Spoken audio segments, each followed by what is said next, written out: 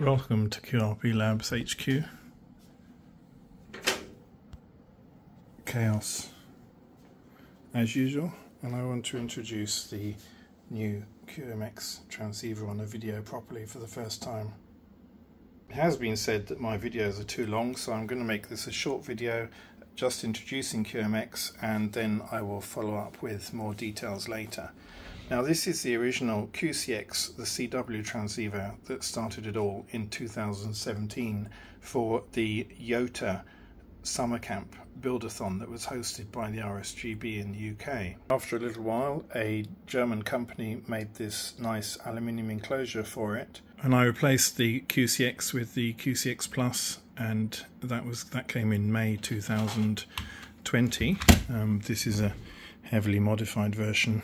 It's all through-hole components, larger PCB, nice aluminium enclosure with a rear panel with all the connectors on it.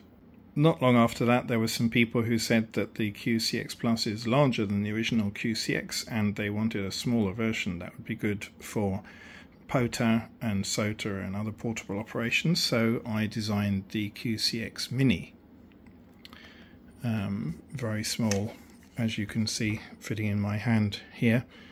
And it has the CAT control serial port on the right hand side and a PTT output, the RF, and on the left hand side the DC power input, paddle input, and the earphones output.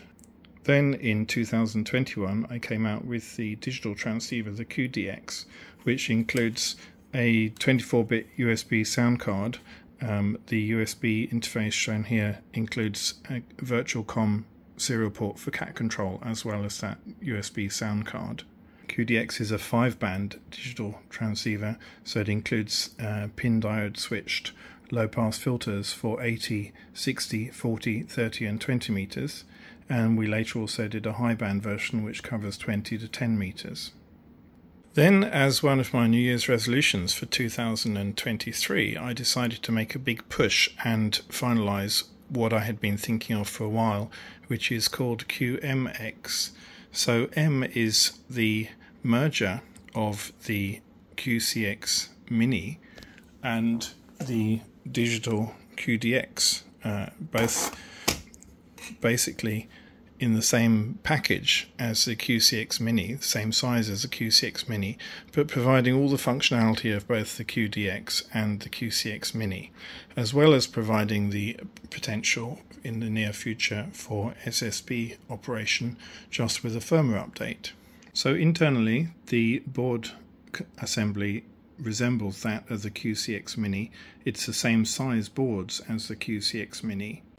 Here it is from the bottom. You can see that the hardware is very much more like really a QDX. So there's a powerful STM32 processor here, and the same 24-bit ADC chip that we use in the QDX, the PCM1804, 2 op amps, LM4562 high performance low noise op amps driving the PCM1804 INQ channels in differential mode.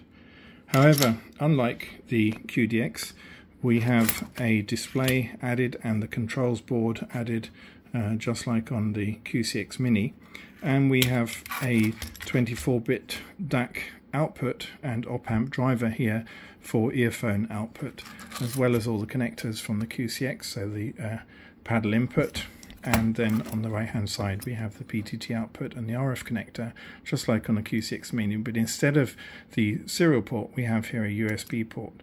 This is a USB-C, and the main reason for that was that the full-size USB-B does not fit between these two. I would have had to enlarge the enclosure, which would have been a terrible thing. You might notice here on the controls panel there's a built-in electret microphone here between the two buttons. You can also plug in a electric microphone in the paddle input here instead of a paddle when using it for SSB, but that'll be a future firmware update. At the moment it does the digital modes and CW modes only. Now if I pull the boards apart here, you'll see that another very important difference is that we have these two buck converter power supply boards, and the one on the left here is actually also a reverse polarity protection switch and a soft power switch, whereas the one on the right here is a 3.3 volt regulator. Now these are actually two separate boards. The reason for that was to reduce the board area, and they have the very important feature that the switching frequency is controlled by the processor and can be moved away, so that the harmonics can be moved away from the operating frequency and not cause interference. I'm going to talk about these power boards in a lot more detail in another video because it's a big topic.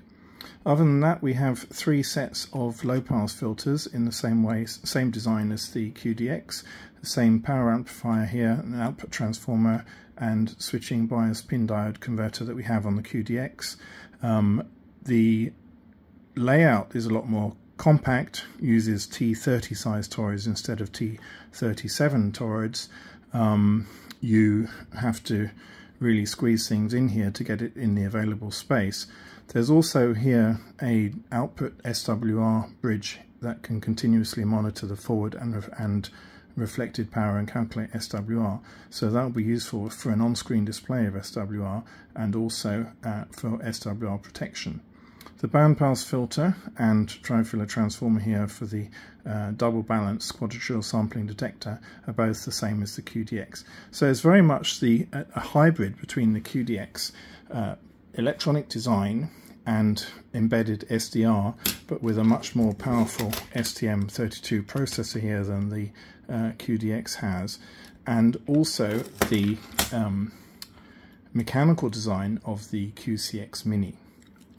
There's also over here on the side here a power modulator, so we can use that amplitude shaping for Blackman-Harris or Gaussian or raised cosine RF envelope shaping, and also for EER SSB, which is another thing which will be coming in a future firmware release and discussed in more depth later. The board comes like this and is broken apart into the display board up here, and the controls board snap out of that, and the later will fit through this hole when you put it together. And the main board here, this is the top side of it. The SMPS buck converters fit on here, and the connectors here, the display connector here. These two buck converter boards all snap out and fit on 2x4 and 2x3 pin header connectors, which they plug into the main board. And this is just a leftover piece of PCB spare space, and is a nice key fob if you want that on your keychain to be a proper QRP Labs fanboy. The PCB itself is a 6-layer board, and 2 of the layers are just pure ground plane. One layer is used for signals, which I couldn't fit in any other way, and the final layer is used for ground and power connections. So you see a really compact board, and you certainly have to have your wits about you when you build it, and take your time and follow the instructions very carefully. I will do another video about the common pitfalls that people encounter and how to bring up the unit safely. So here you see the left button doubles as an on-off switch, as well as the gain control, and if you press it a single time it gives you the mode change shown here, CW or Digi mode. If you do a double click it changes the band. It's at the moment a 5-band transceiver for 80, 60, 40, 30 and 20 meters. We will have a high band version of it later, and hopefully also a mid-band version, which will be really good for SOTA or other portable operations. Just like QDX, it has a built-in terminal interface and can do these RF sweeps with its built-in signal generator for tweaking the performance, and lots of other goodies in the terminal emulator. You can also plug in a GPS and do standalone Whisper and CW beacon just the same way as you can on a QMX Mini. So that's about it for a quick introduction. This is QMX, the new, very small, very compact 80, 60, 40, 30 and 20 meter CW and digital modes transceiver with SSB coming soon. It will be able to do lower sideband, upper sideband, reverse mode CW. It's very, very high performance and also very low cost. It comes at $95 for the kit, another $20 for the enclosure. We also do offer it as an assembled and tested and calibrated transceiver for an additional $50 if you don't want to build the kit. Thanks for watching, and more coming soon.